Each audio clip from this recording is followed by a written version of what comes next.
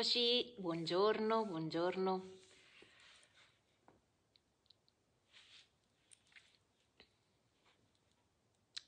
Buongiorno a chi si è già collegato intanto. Preparate la vostra postazione.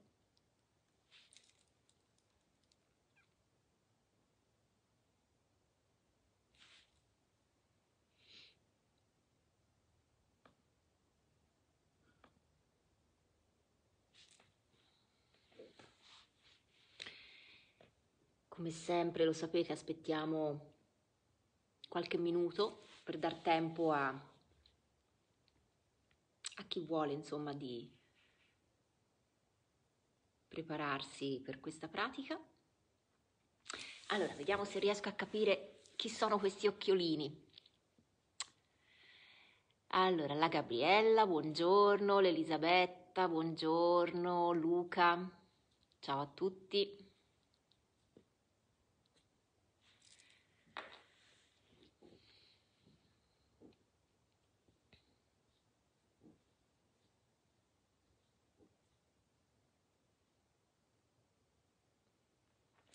Come state? Mannaggia quanto mi mancate. Lo so, è retorica questa, però è così. Mi mancate, mi manca lo scambio proprio con voi.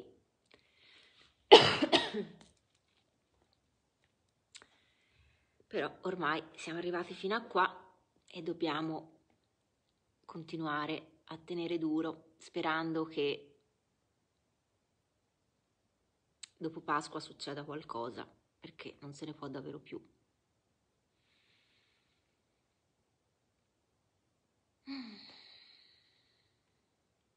Allora, oggi, vabbè, a parte il vostro solito tappetino e il solito cuscino o coperta ripiegata da tenere sotto gli ischi per stare seduti, non serve nient'altro.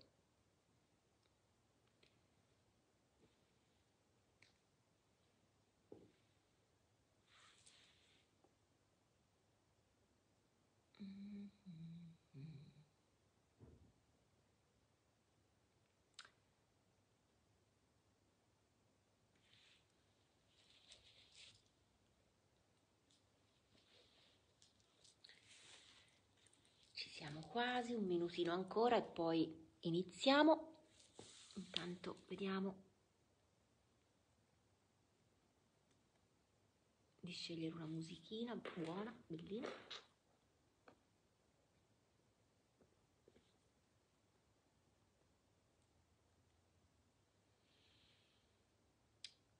Ok.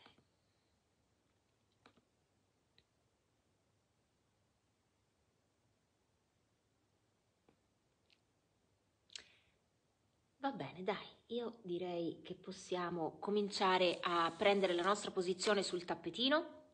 Vi mettete nella solita posizione seduti, comodi, usate pure un supporto sotto gli ischi per stare più comodamente seduti, in modo che, lo sapete, no? Perché le vostre ginocchia devono essere alla stessa altezza delle anche.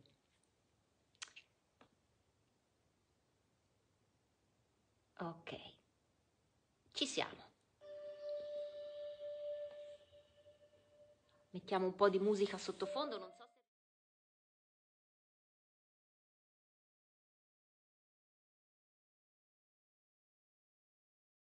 Fa sempre piacere un po' di musichina sottofondo. Ci mettiamo comodamente seduti, con un incrocio semplice, come preferite. L'importante, come vi dicevo prima, appunto, che le ginocchia siano alla stessa altezza delle vostre anche. Se sono molto più alte, usate altezza sotto gli ischi in modo da fare questo, ok? Quindi se è necessario anche due cuscini, non c'è... o due coperte ripiegate una sopra l'altra. Ok, cominciamo con dei sospiri profondi, inspirando dal naso sollevo le spalle ed espiro sempre con il naso e dolcemente le riabbasso. Nel frattempo, se vi va, chiudete gli occhi e cominciate ad entrare in contatto con il vostro corpo.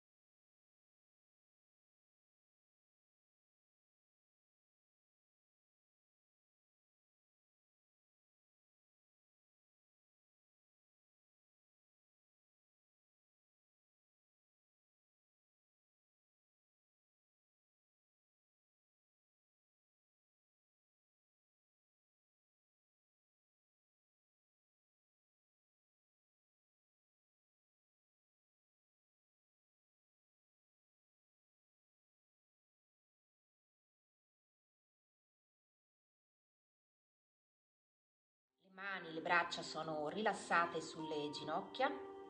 Potete tenere anche i palmi rivolti verso l'alto se vi fa piacere. L'importante è che sia tutto rilassato.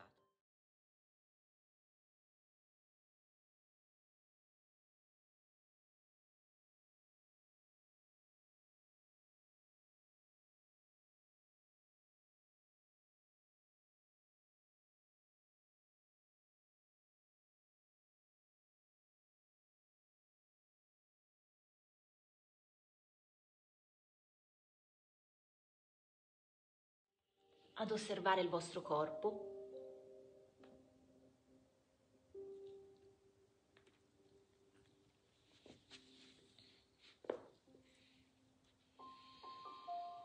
E piano piano portate l'attenzione al vostro respiro. Sentite l'aria che entra ed esce dalle narici in maniera fluida.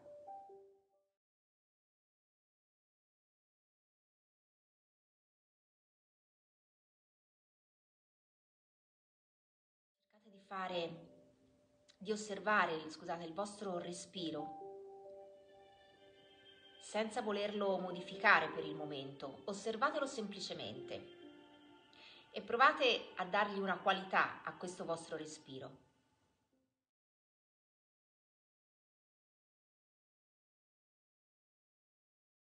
Bloccato da qualche parte, magari ve lo sentite bloccato in dei punti, o magari è un respiro corto, o vi sentite magari di respirare solamente con la parte superiore del torace.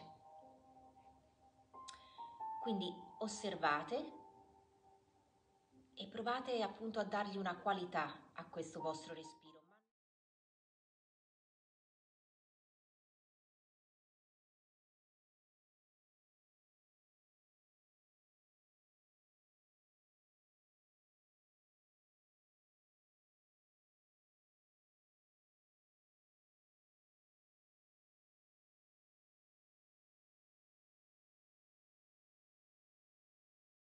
Concentrati sul nostro respiro e in questo momento, cioè nel presente, quindi non esiste pensieri passati e né pensieri e preoccupazioni che dovranno venire dopo, ma rimaniamo concentrati solamente in quello che è questo momento, ok?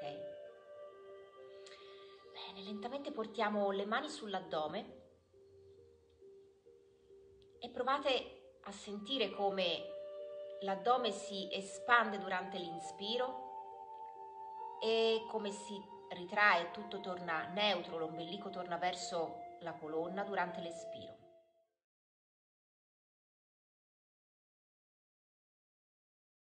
Provate a respirare proprio con questa parte del corpo, quindi lasciando rilassato il più possibile la parte superiore del torace, ed è solamente l'addome che si espande nell'inspiro e si ritrae nell'espiro.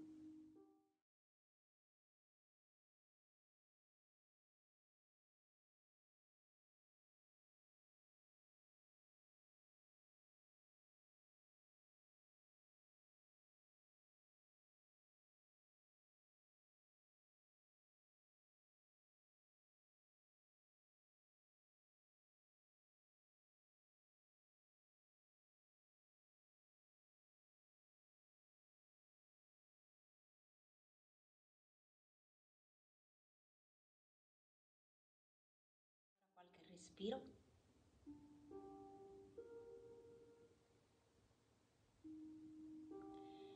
E provate ad osservare adesso il vostro respiro, magari può darsi che si sia fatto un pochino più...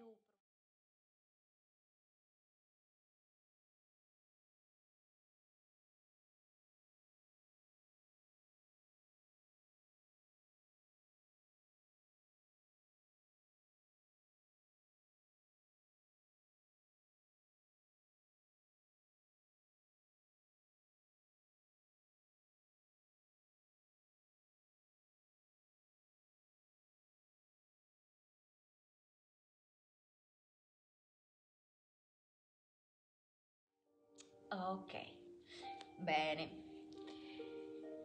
Adesso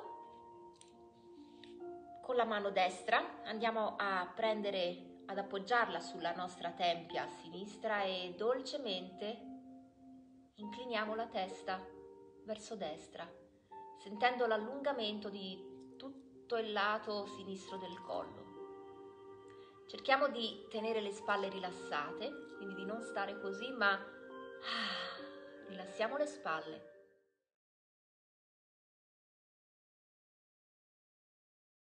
Allungo il braccio sinistro, lo porto all'altezza della mia spalla.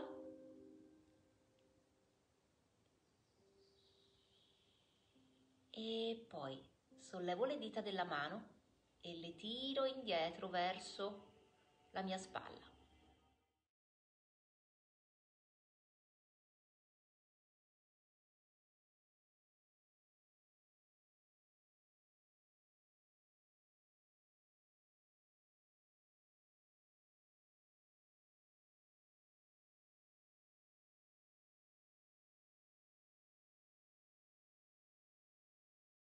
Poi riallungo e torno al centro, lascio. Ok, dall'altra parte. Quindi vado con la mano sinistra sulla tempia destra e dolcemente porto la testa, la inclino verso sinistra e rimango e sento l'allungamento del collo.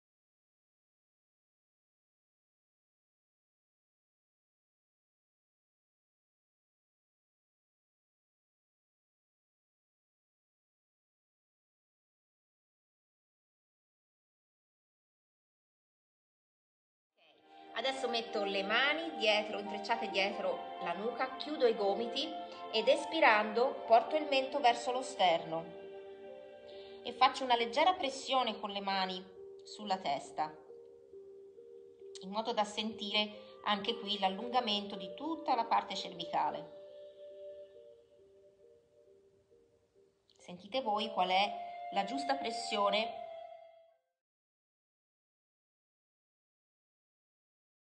Non esagerate. E da qui inspiro, apro i gomiti, sollevo lo sterno verso l'alto ed espirando ritorno giù.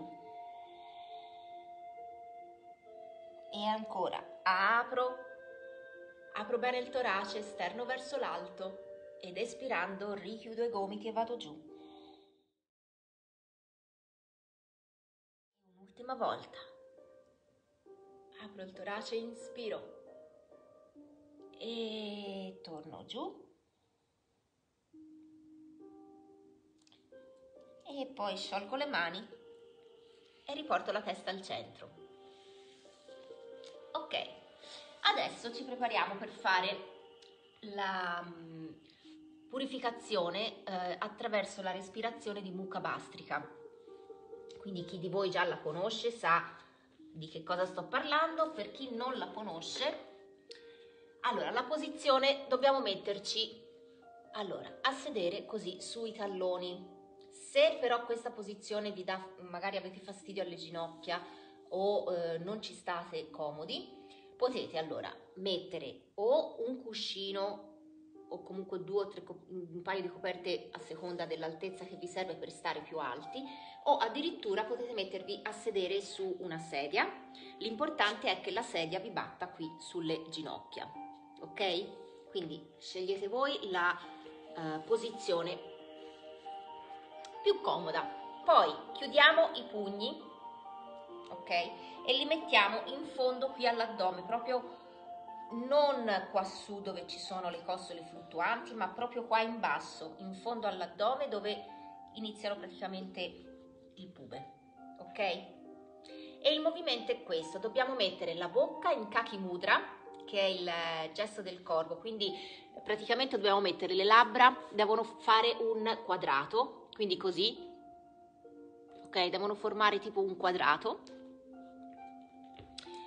e facciamo questo respiro che si chiama bastrika, perché vuol dire mantice, come se fosse un mantice che soffia, quindi un'espirazione forzata. Poi l'inspiro sentite che vi viene in maniera passiva e automatica. Vi faccio vedere com'è, quindi da qui è questo.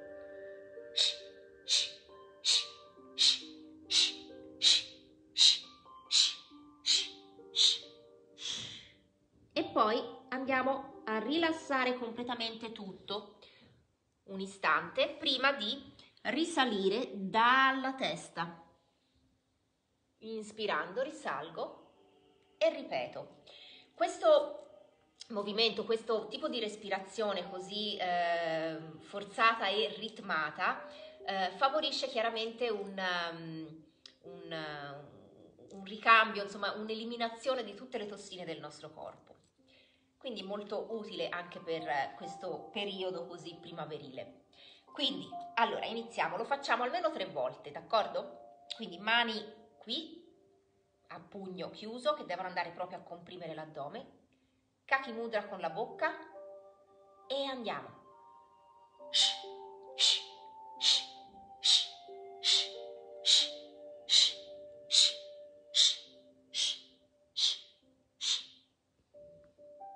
E rilasso e rimango giù un istante prima di tornare su inspirando.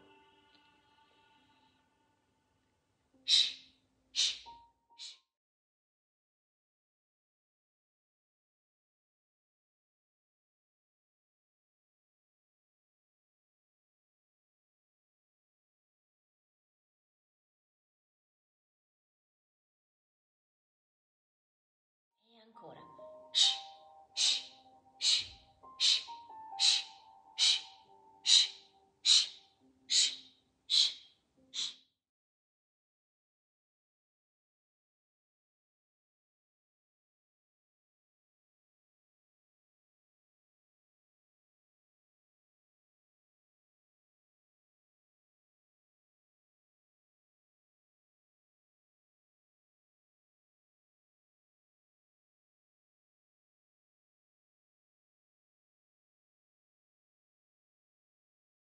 E lentamente torniamo su, sciogliamo le mani, rimaniamo qualche respiro semplicemente ad osservare quello che è successo al nostro corpo, le sensazioni che vi può aver dato questo tipo di respirazioni, se vi ha dato qualche sensazione. magari no, però facciamoci caso.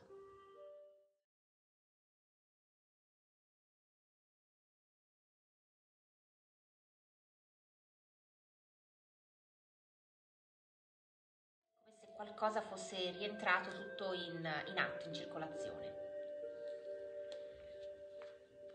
Ok, bene. Adesso facciamo il movimento della rana, quindi Mandukya Kriya. Dobbiamo girare le dita dei piedi, come quando facciamo il Pada Kriya, quindi giriamo le dita dei piedi, mi raccomando alluci e talloni attaccati insieme. Poi da qui portiamo indietro il peso, allarghiamo le ginocchia e cerchiamo di andare il più possibile con i talloni verso il pavimento e le braccia sono, vedete, allungate in avanti. Quindi bacino e talloni indietro, busto e braccia in avanti. Poi da qui, inspirando, torno a riappoggiare le ginocchia a terra, apro il torace verso l'alto, sguardo verso l'alto e inspiro. Ed espirando, ritorno nel movimento della rana.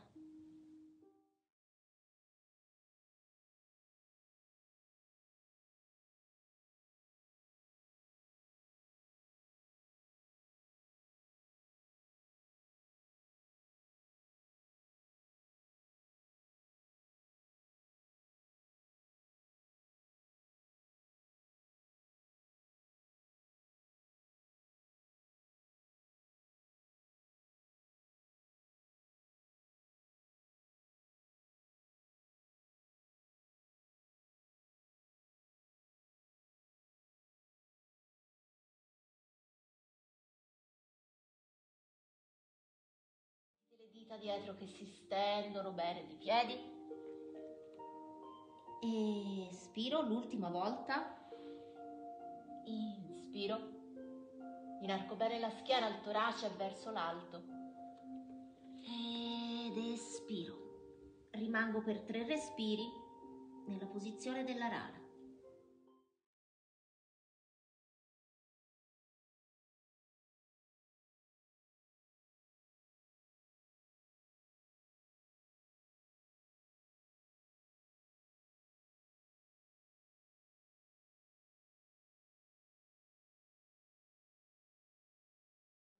Riappoggio le ginocchia a terra, porto gli avambracci a terra e da qui allungo prima la gamba destra, la stiracchio bene e poi la vado a scuotere.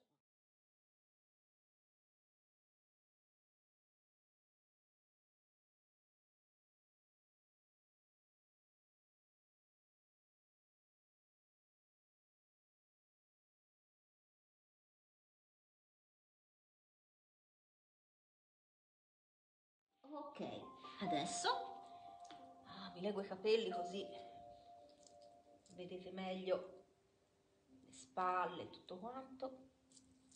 Ok, adesso da qui le ginocchia sono aperte alla larghezza delle anche, il bacino vedete è sollevato ed è perpendicolare alle ginocchia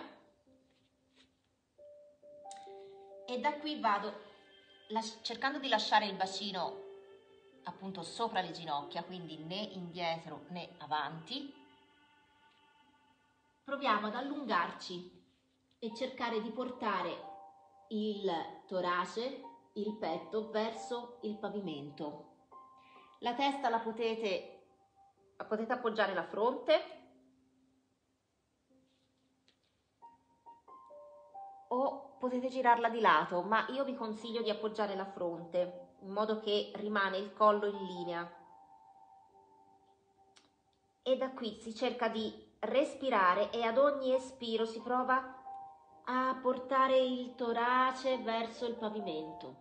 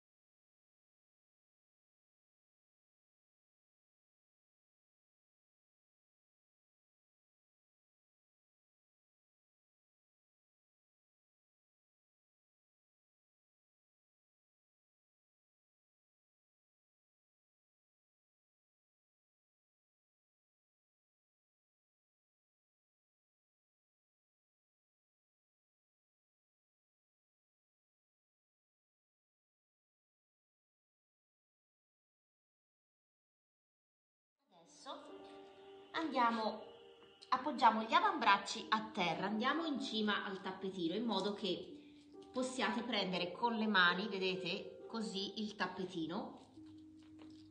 Questo vi deve servire per non far avvicinare i polsi, ma i polsi devono rimanere in linea con i gomiti che sono alla larghezza delle vostre spalle, ok? Quindi prendete il tappetino, da qui giriamo le dita dei piedi e espirando solleviamo il bacino come nel cane a faccia in giù, come in Adho Mukha Svanasana, cercando di spingere indietro le spalle.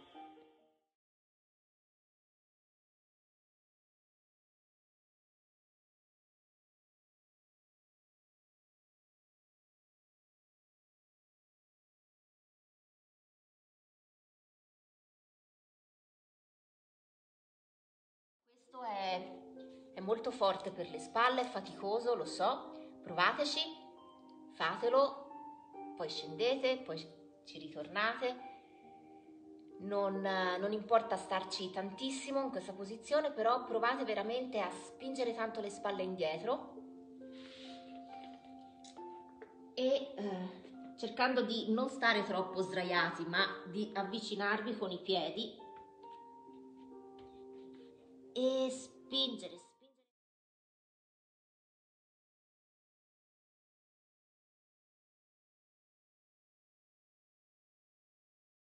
Fatelo ancora. Lavoriamo un po' queste spalle che sono sempre chiuse. Quindi afferrate il tappetino, fate in modo che i polsi non si avvicinino fra di loro, ma rimangono in linea con i gomiti e spalle indietro. Provo a camminare con i piedi in avanti, cercando di non muovere le spalle, per quanto mi è possibile. E respiro. Respiro.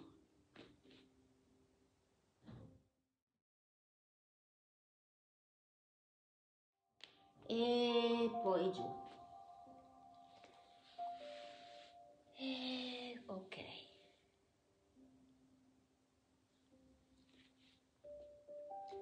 Bene, l'ultima volta, promesso. Dai, ancora. Espiro, spingo indietro le spalle. E sentite come si stira anche tutta la parte posteriore del corpo.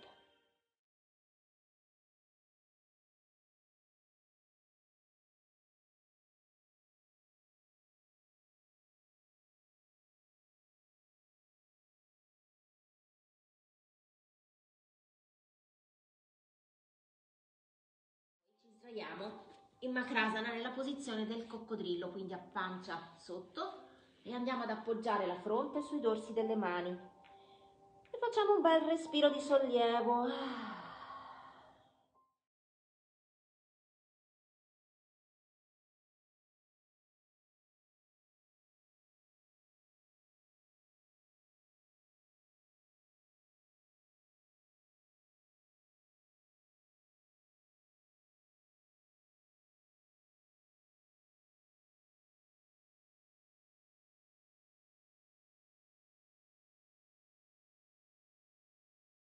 Respiro, rilascio e sentite che qui si riaccorcia, ok? Quindi inspiro, spingo il pube a lungo, espiro, ritorno.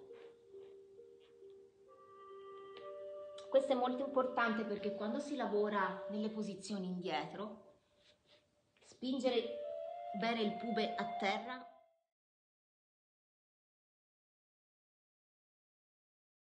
ci salvaguardia, insomma, ci salvaguarda la schiena, ok? Quindi ricordatevi in tutte le posizioni all'indietro di spingere bene il pube a terra. Bene, detto questo, andiamo a portare le mani dietro la schiena, intrecciamo le dita delle mani e avvicinando il più possibile le scapole cerchiamo di stendere i gomiti.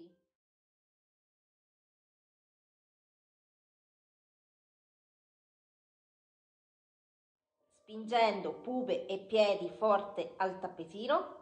Inspiro e come se avessi un gancio che mi tira per le mani, cerco di portare su, di salire su con le spalle, testa in linea, non state con la testa su, testa in linea con la colonna. Espiro giù. E ancora, inspiro e vengo su. Espiro.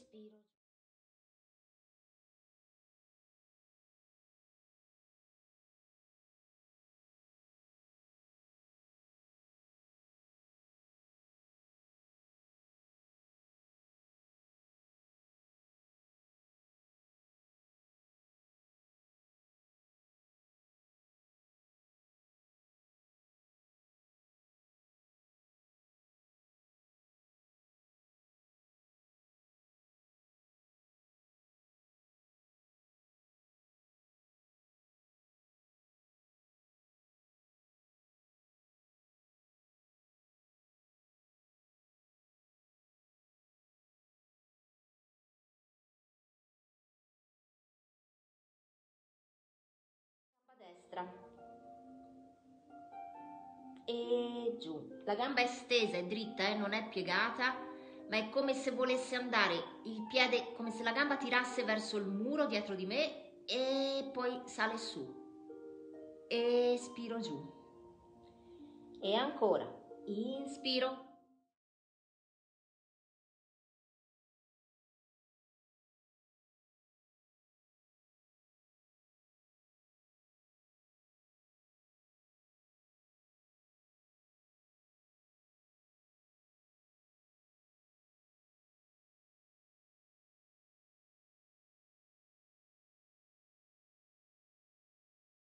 Prepariamo per farlo con la gamba sinistra o comunque con l'altra gamba. Quindi la gamba tira in fuori e bella stesa si alza e giù. E ancora inspiro e giù.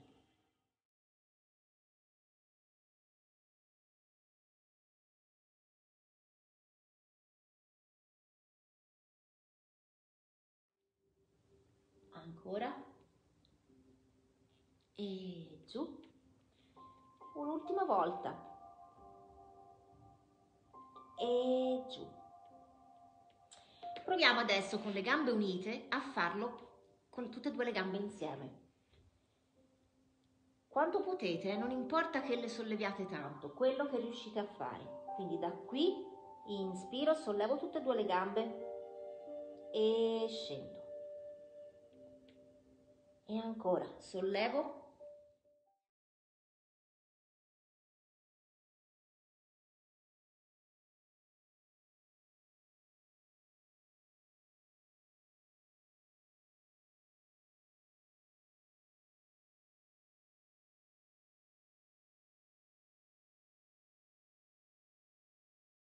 Una volta. E giù. E rilasso. Rimango per almeno 3 respiri, cerco di rilassare tutto.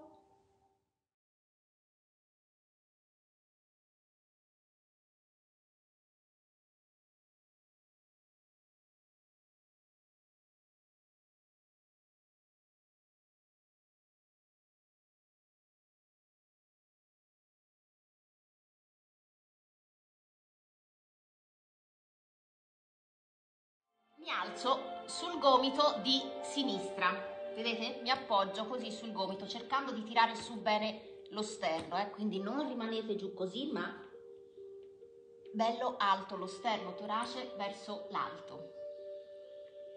Da qui piego la gamba di destra e provo ad andare a prendere con la mano destra il piede dall'esterno, non dall'interno, ma esternamente.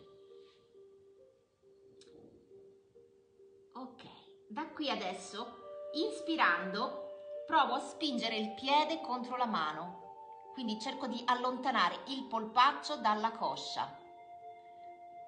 Quindi vado ad aprire la parte posteriore del ginocchio e sento come questo movimento mi fa aprire le spalle. Sentite la spalla destra che va indietro.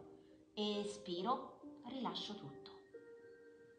E ancora, espiro e spingo il piede contro la mano e torno. Anche qui spingete bene il pube.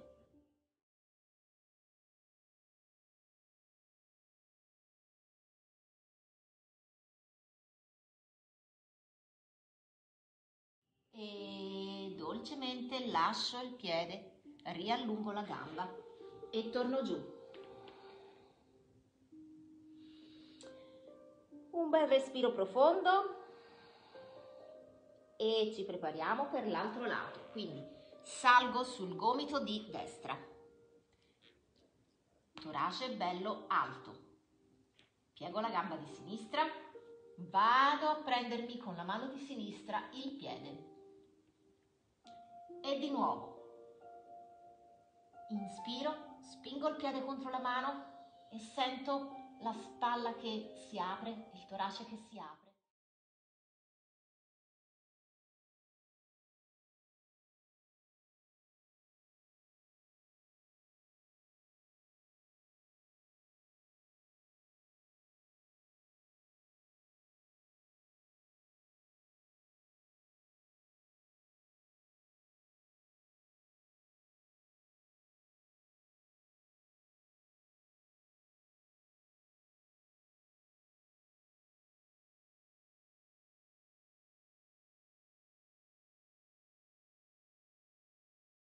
Dolcemente rilascio e faccio un bel respiro profondo e ritorno in Makrasana.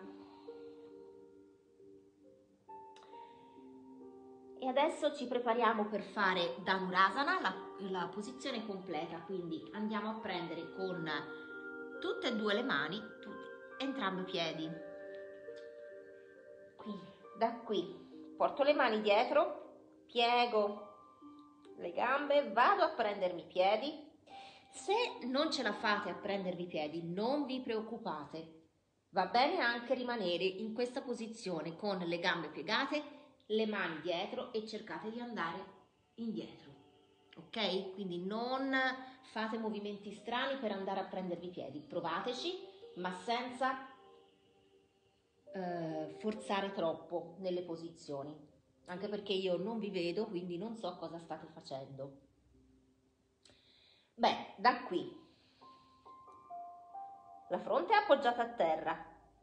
Ora con tutti e due i piedi spingo contro le mani e cerco di allontanare i polpacci dalle cosce e questo mi fa salire su con le spalle, la testa rimane in linea. Quando salgo su posso portare la testa leggermente all'indietro e scendo. E ancora, inspiro e vengo su e rilascio.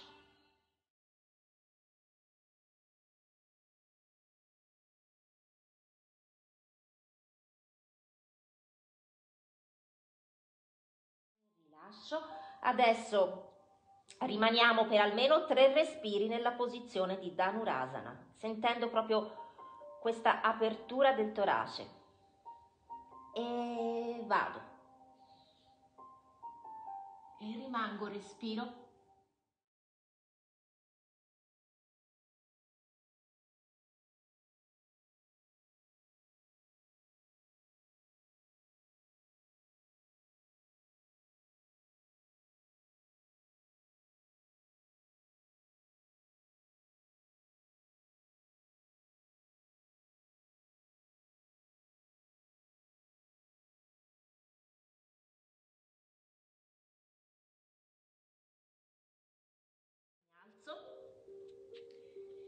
E mi porto a sedere. Fatelo lentamente, perché dopo essere stati un po' giù, essere fatto un po' di sforzi, magari se vi alzate velocemente potrebbe girare.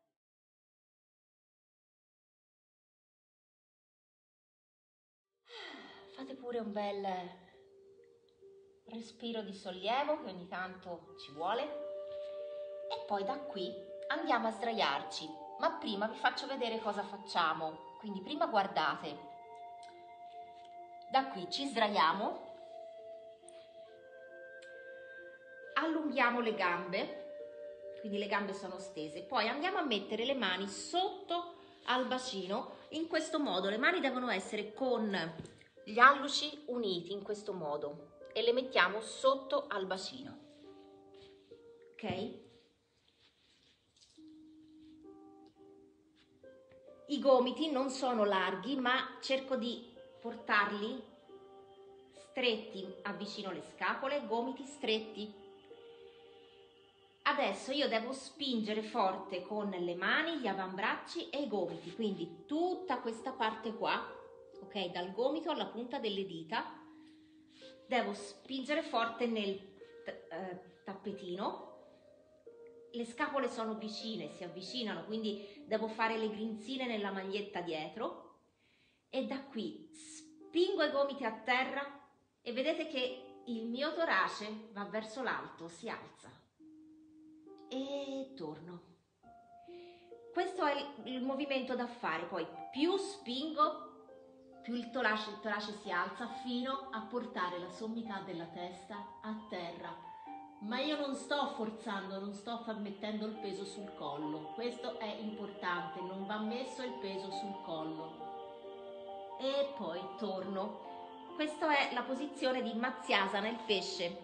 Se avete avete problemi al collo, ma problemi seri tipo ernie cervicali o cose del genere, consiglio di non farlo. Comunque la potete fare senza andare indietro con il collo, magari fate solamente l'apertura del torace, ok? Non è necessario starci tanto, però sentiamo proprio questa apertura. Quindi mani sotto il bacino, gomiti belli stretti, avvicinate le scapole, e poi da qui sentite che come spingete i gomiti e gli avambracci, le mani a terra, il torace si alza, ok? Fate quello che potete e poi giù, e di nuovo spingo i gomiti, provo ad andare un po' più in su e poi torno giù, e poi ognuno dove può arrivare senza farsi male, senza forzare troppo nella posizione. Spingo forte i gomiti a terra, sollevo, apro il torace, lo sterno va verso l'alto e la testa va indietro. Vedete che io, a parte che ho i capelli, ma non sto toccando, è totalmente libero il collo, non ho assolutamente peso sul collo. La gola è aperta, il torace va verso l'alto. Rimango per 5 respiri nella posizione di Matsyasana.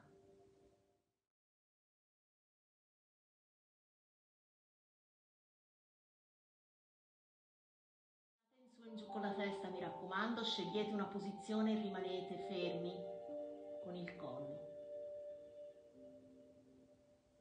Ok, e qui piano piano torno giù,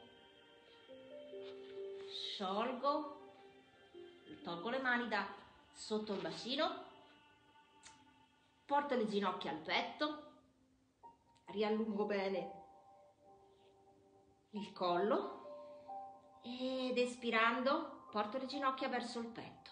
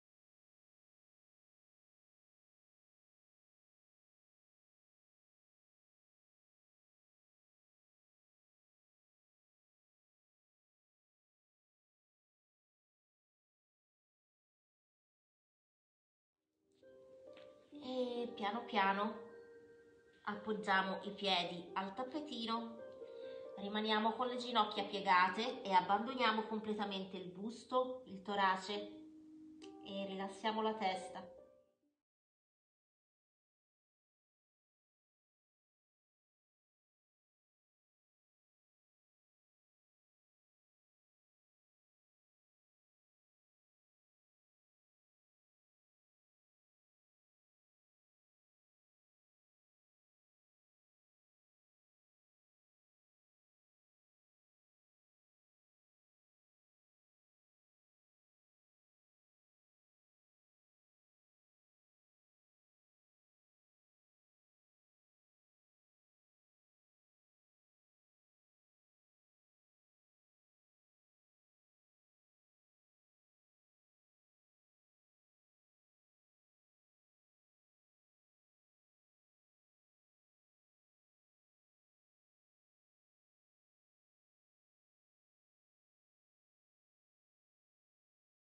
Mani dietro la schiena, allungo i gomiti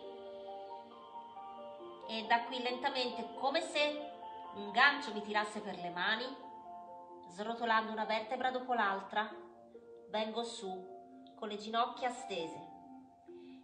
Solamente se c'è qualcuno che ha un po' di mal di schiena, allora ha il permesso di piegare.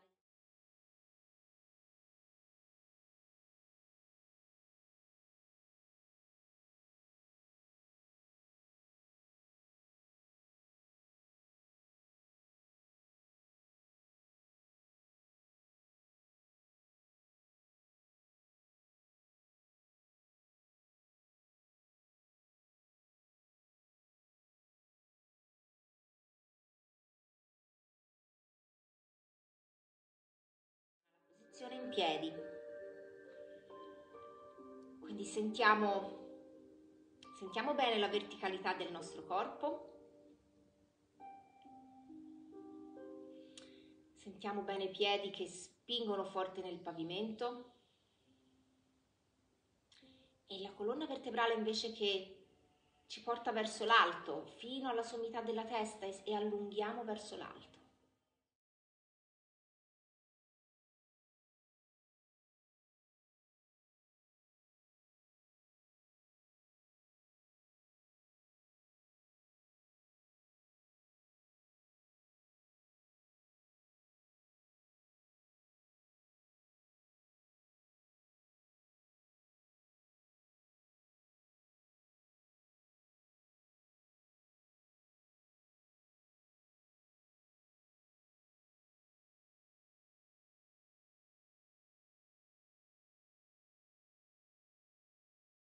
Bene, adesso da qui, portando il braccio destro sopra il sinistro, li incrociamo e andiamo ad abbracciarci.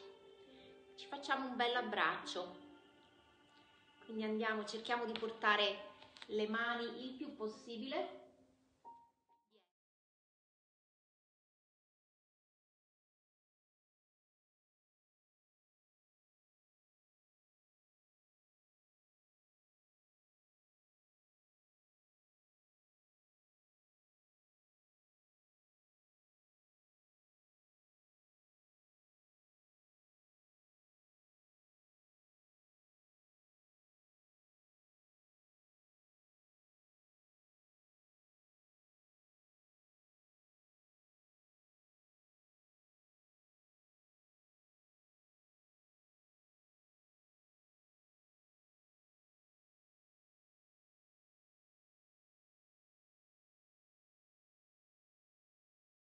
Non ce la faccio, va benissimo rimanere anche così, ok? Se ce la faccio incrocio anche le mani.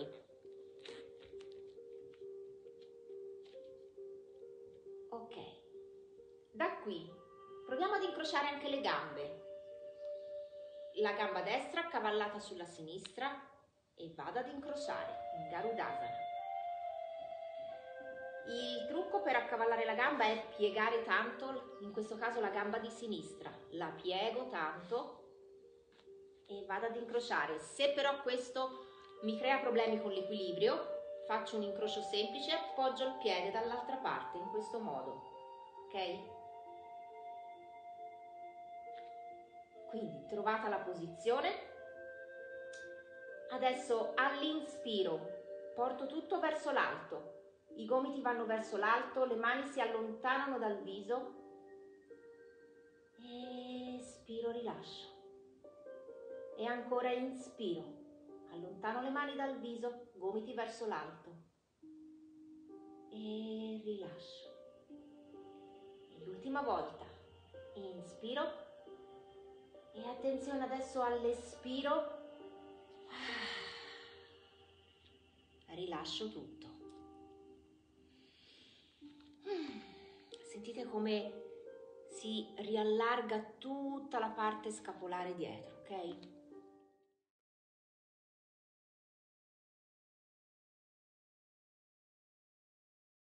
Braccio sinistro sopra il destro, piego la gamba destra e a cavallo la sinistra.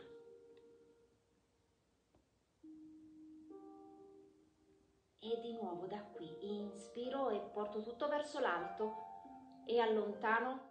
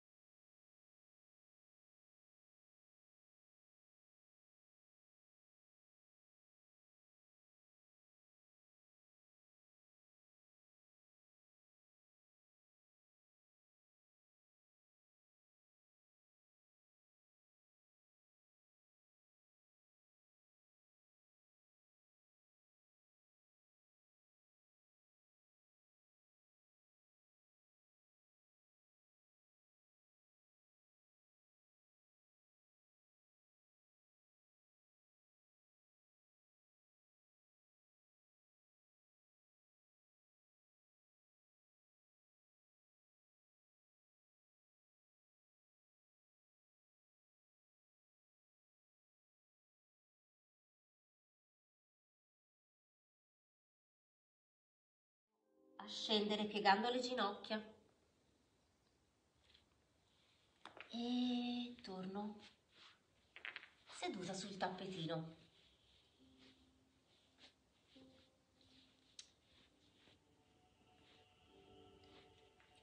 Incrociamo le gambe, anzi no, facciamo gamba di sinistra stesa, destra piegata, con il piede accanto alla gamba di sinistra.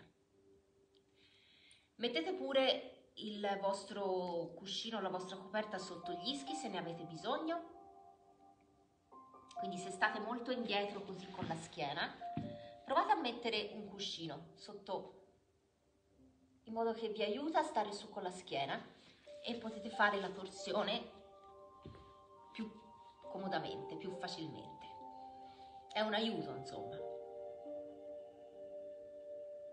Ok, e da qui inspiro e sollevo bene verso l'alto la schiena. Braccio sinistro verso l'alto, mi allungo e poi vado a mettere il gomito di sinistra contro il ginocchio di destra, mano di destra dietro al bacino. Mi giro per così, almeno vedete meglio. La mano di destra il più possibile vicino al bacino, perché se la tenete là vedete che la schiena va indietro. Invece le costole devono essere vicine, attaccate alla coscia. Ed espiro e sento come ad ogni espiro il torace si rilassa, si rilascia e mi permette di ruotare, di guadagnare un po' di rotazione. Ovviamente ognuno deve ascoltare il proprio corpo e sentire qual è il proprio limite. Una volta raggiunto il vostro limite, respirate e sentite la torsione come una spirale che dal perineo gira, ruota e vi porta verso l'alto fino alla sommità della testa.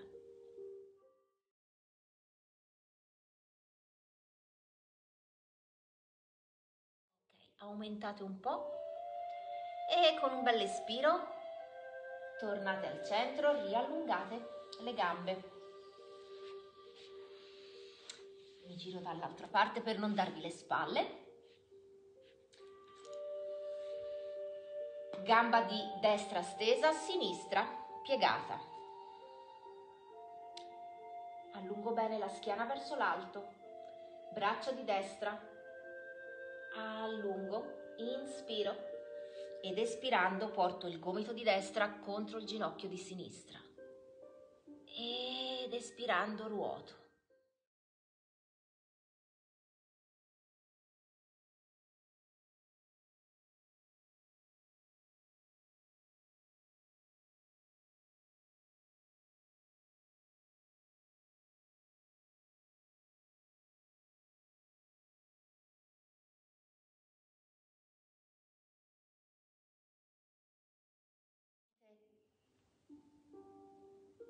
Che la torsione parte proprio dal perineo e come una spirale sale su fino alla sommità della testa. Immaginatevela proprio come se fosse una luce, un qualcosa di colorato.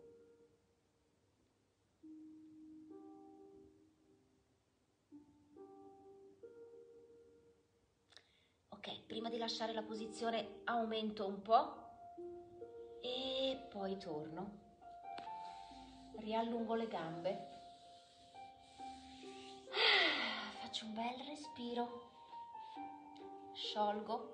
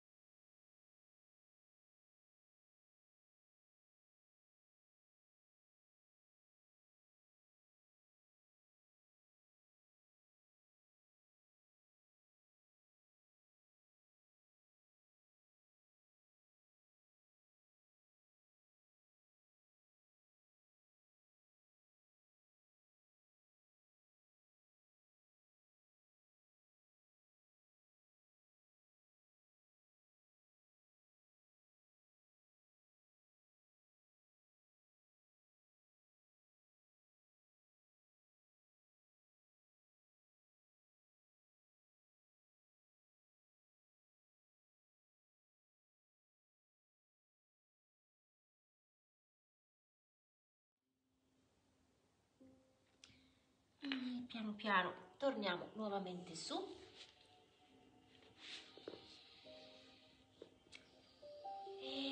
Espirando. Ci mettiamo a sedere comodi con l'incrocio più comodo per voi, perché c'è sempre un incrocio che ci viene più naturale e uno invece che ce lo sentiamo un po' più strano. Quindi mettetevi seduti con l'incrocio più comodo. Sentiamo la schiena ben allungata verso l'alto, mani rilassate appoggiate sopra le ginocchia, con i palmi rivolti verso l'alto, se vi sentite comodi, oppure semplicemente appoggiate sulle ginocchia. Chiudete gli occhi.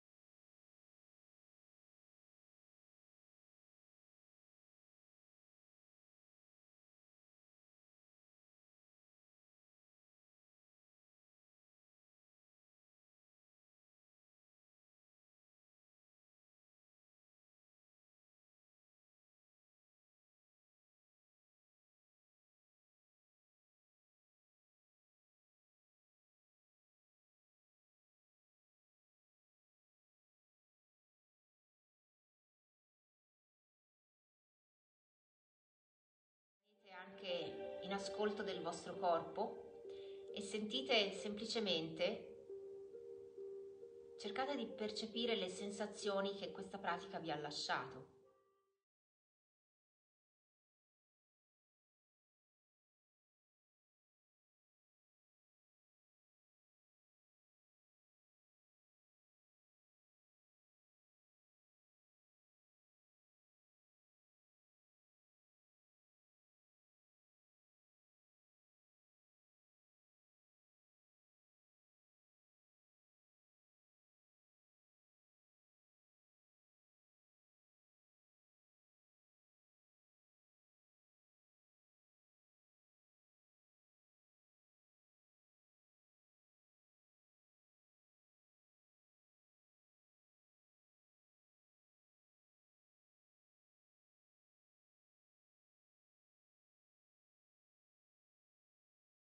Inspirando, portiamo le mani davanti a noi, uniamo i dorsi delle mani e buttiamo fuori tutta l'aria. E ancora inspiro e prendo tutto ciò che c'è di buono intorno a me ed espiro. E di nuovo inspiro e prendo tutta l'energia buona che c'è intorno a me, unisco i palmi in Anjali Mudra, porto le mani al cuore e Namaste. E grazie. Grazie per avermi seguito. Anche per oggi abbiamo finito. E vi auguro una buona Pasqua, perché domenica è Pasqua, quindi buona Pasqua, buona Pasquetta, anche se non potremo fare molto, anzi niente, però vabbè, tanti auguri lo stesso di nuovo. E noi ci vediamo come sempre la prossima settimana e buon proseguimento di giornata a tutti. Ciao!